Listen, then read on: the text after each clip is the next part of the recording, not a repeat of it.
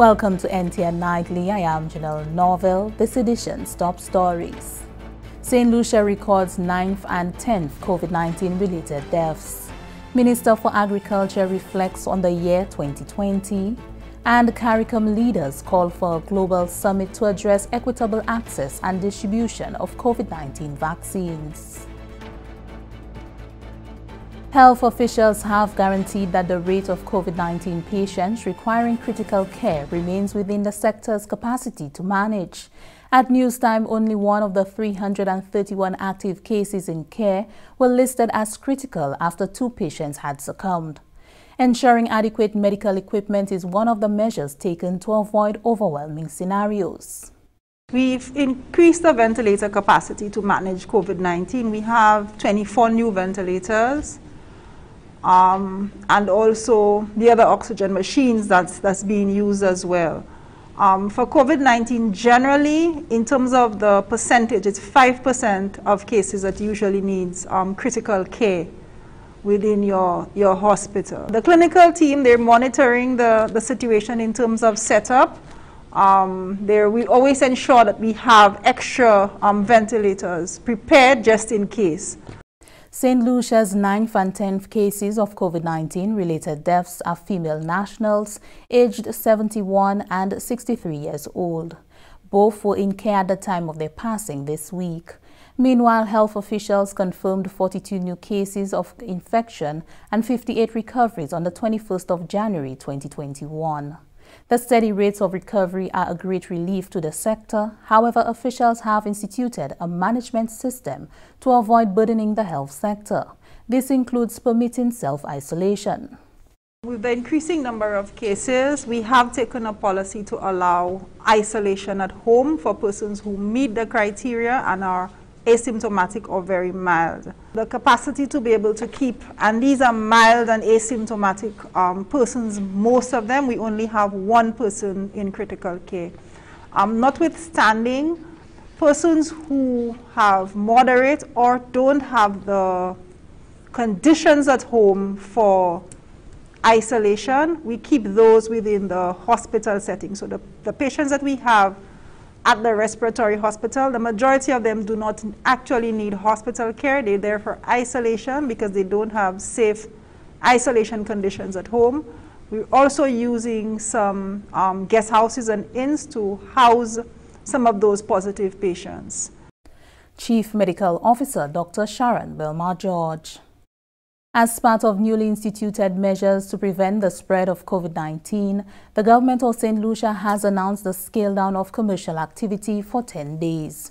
Permanent Secretary in the Ministry of Commerce, International Trade, Investment, Enterprise Development and Consumer Affairs, Sophia Henry, advises of several implications with respect to commercial activity on island. Commercial activity will be scaled down over a 10-day period from Friday, January 22nd, 2021 at 6 p.m. until Monday, February 1st, 2021.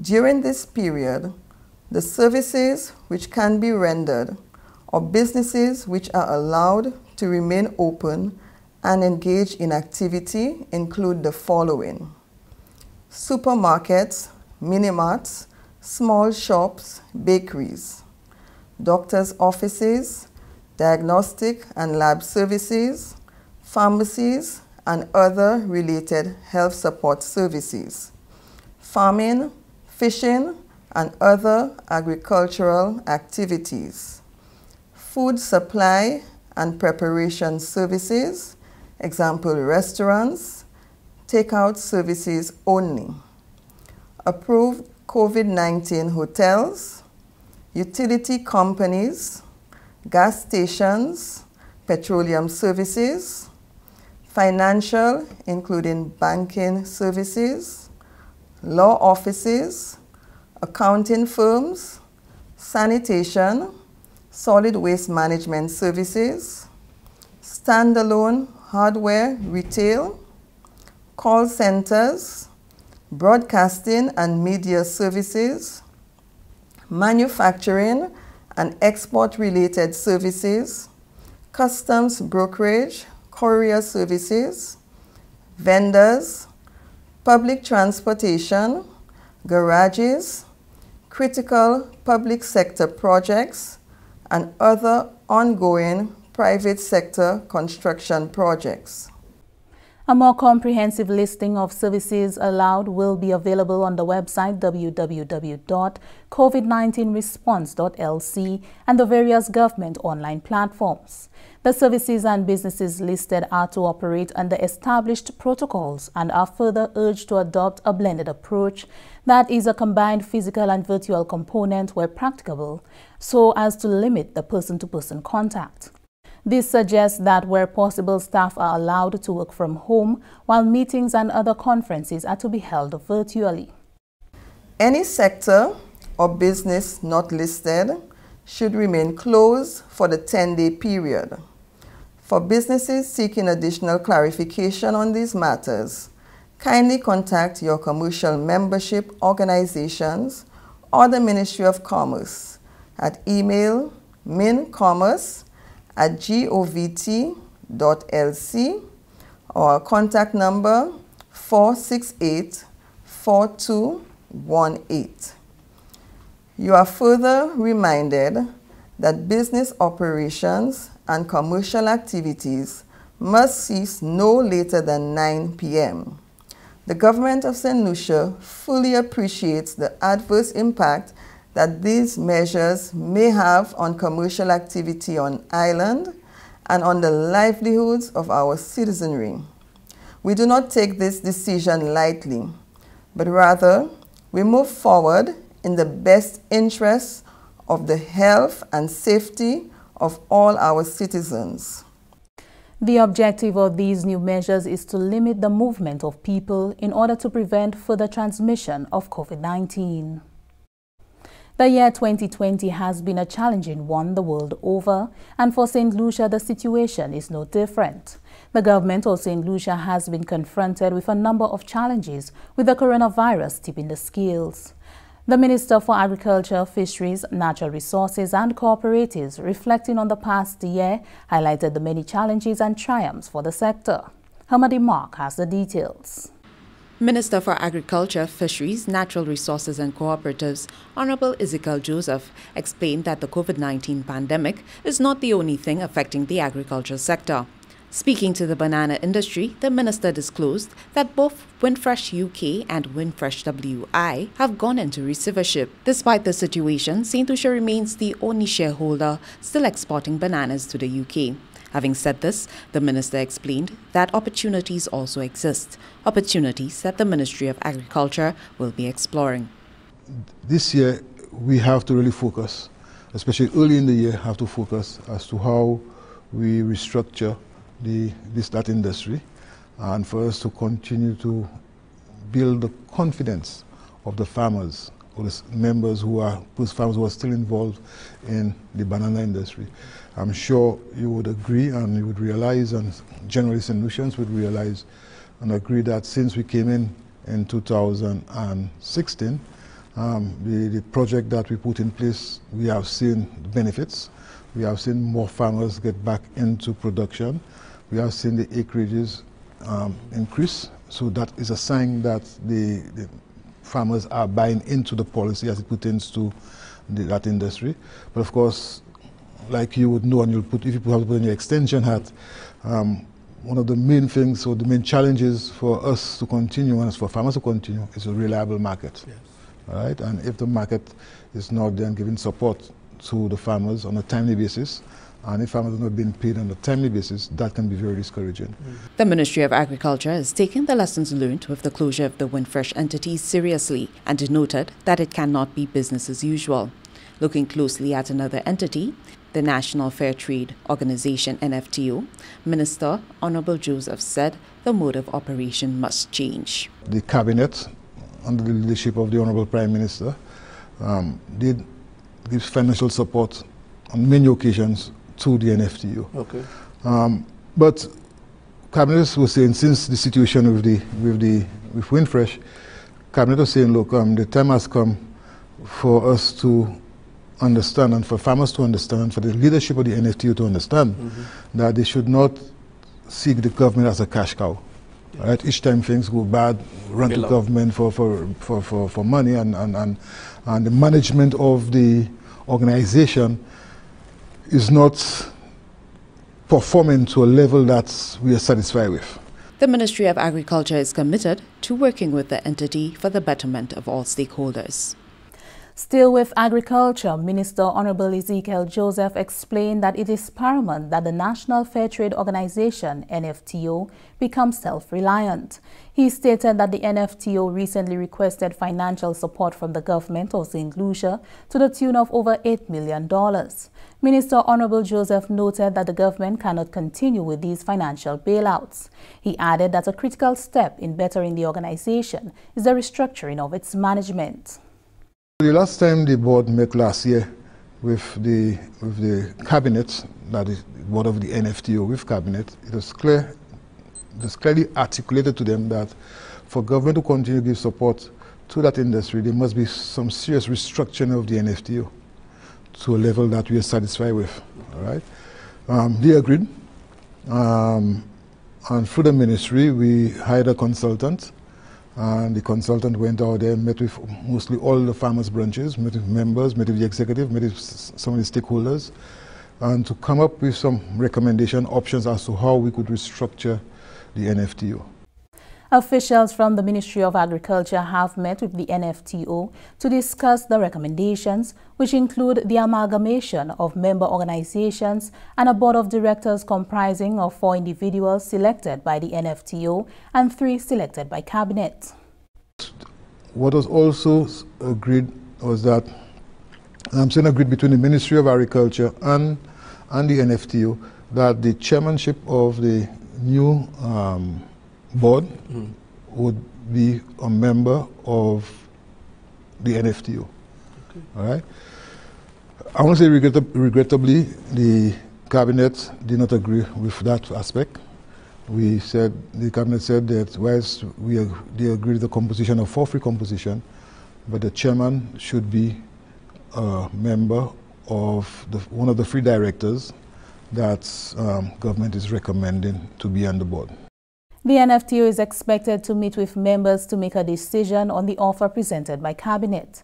Cabinet has concluded before any additional financial support can be provided to the organization, there needs to be an improved organizational structure, a holistic plan for the banana industry, a plan to provide support to farmers, a proper marketing strategy, and a plan for the reduction of quality claims. St. Lucia's population is part of nearly 1 billion people to be immunized in the Americas against the COVID-19 virus. Pan American Health Organization's director, Dr. CARICOM, says the task is daunting but not unrealistic once authorities remain committed to the process. PAHO, she says, will play a key role supporting countries along the way. At present, 7 countries in the region are vaccinating their populations as part of bilateral agreements. St. Lucia and other signatories to the COVAX facility are expected to join in the coming weeks, commencing their own immunization programs. The COVAX facility is a global mechanism to source COVID-19 vaccines to ensure equitable access to the vaccine by all participating countries. As we speak, COVAX is actively negotiating deals with Pfizer, and with further announcements what can be expected in the near term. Vaccines are expected to reach countries by March, if not a little earlier.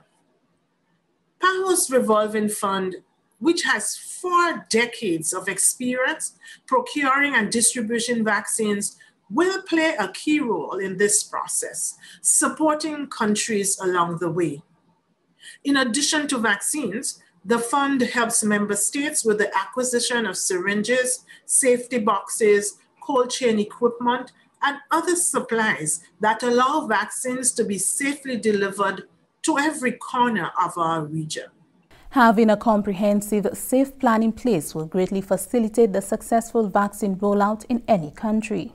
All PAHO member states participating in the COVAX facility are developing a national vaccine deployment plan that is adapted to their context and their population. So far, 18 countries have shared the national vaccine deployment plans with PAHO for feedback, and 23 countries have completed the Vaccine Readiness Assessment Tool. The vaccine rollouts already underway are also generating important lessons for the region. We are seeing, for instance, the importance of assessing the readiness of each health facility where vaccines will be distributed and administered. And we're also learning just how critical it is to have strong information systems in place to find target populations and to track vaccinated individuals. By heeding these lessons now, countries will be better prepared to introduce the vaccines as soon as the doses are available. Dr. NTN further stressed equitable access to vaccines when they are introduced to populations in the region, first attending to frontliners and others most at risk. Since the start of the year, the Americas has registered 2.5 million new cases of COVID-19, more than half of all global infections. This is NTN Nightly. Stay with us. When we come back, CARICOM leaders call for global summit to address equitable access and distribution to COVID-19 vaccines.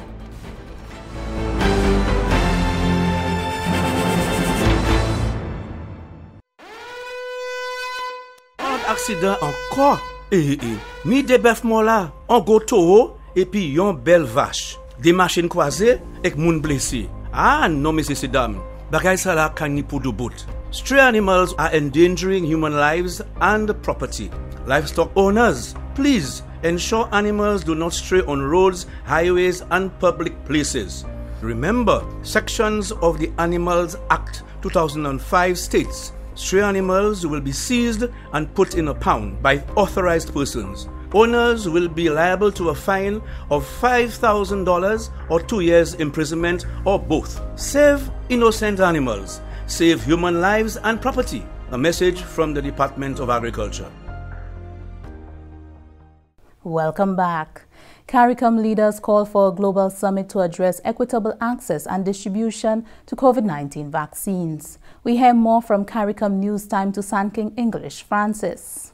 CARICOM member states have signed on to the COVAX facility, the globally coordinated mechanism for providing equal access and affordable vaccine options against the novel coronavirus. However, CARICOM heads of government are concerned that the current trends are revealing inequitable access for small states to begin vaccinating frontline workers and the most vulnerable populations. In a statement on January 13th, CARICOM heads of government called for a global summit to discuss equitable access and distribution of COVID-19 vaccines through the World Health Organization's Access to COVID-19 Tools, ACT Accelerator Facilitation Council. The community also underscored how much a vaccine is tied to the economic recovery of regional economies. CARICOM News Times to Sanking English Francis. As part of efforts to widen the coverage of COVID-19 testing within the Castries to Grozile Basin, the Ministry of Health and Wellness has established a temporary testing site at the VG Sports Complex in Castries. Persons with respiratory symptoms and those who are referred from contact tracing can access free COVID-19 testing at this site. This activity commenced on Friday, January 22, 2021 from 10 a.m. to 4 p.m. and will continue on Monday, January 25 to Friday, January 29, 2021 from 9 a.m. to 4 p.m. daily. The intervention will also focus on health education on COVID-19, including the promotion of infection prevention and control measures. All coming to this location are required to bring a valid form of identification. The Ministry of Health asks for your cooperation. The Reach for Wellness Center has been closed for retrofitting works from June 12, 2020 under the Smart Health Facilities Project towards safer, greener and more sustainable facilities.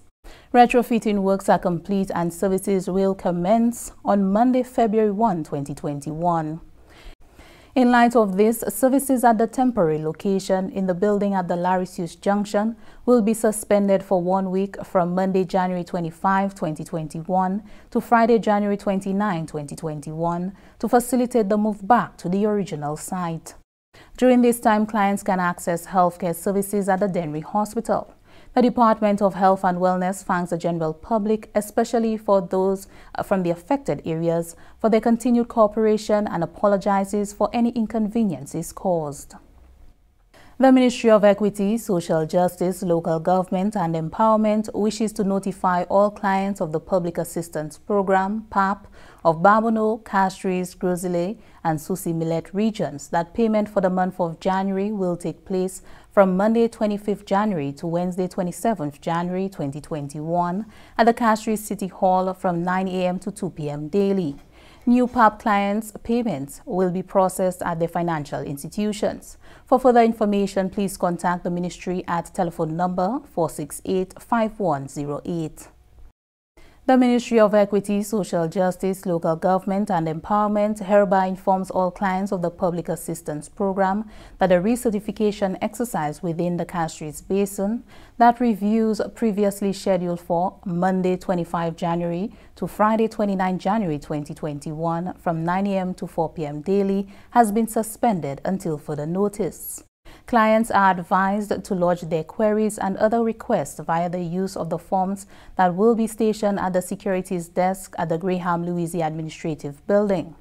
An officer of the department will arrange to facilitate a telephone interview with the respective individual. Under the revised COVID-19 protocols, the unit will cease its operations at the VG Sports Complex. Beneficiaries of the Public Assistance Program are therefore asked to pay close attention to the media houses and radio stations for recommencement of the recertification process. That brings us to the end of NTN Nightly. Join us next time at 7 p.m. with a repeat, so catch up with us anytime on the St. Lucia Government Facebook page or YouTube channel. I am Janelle Norville.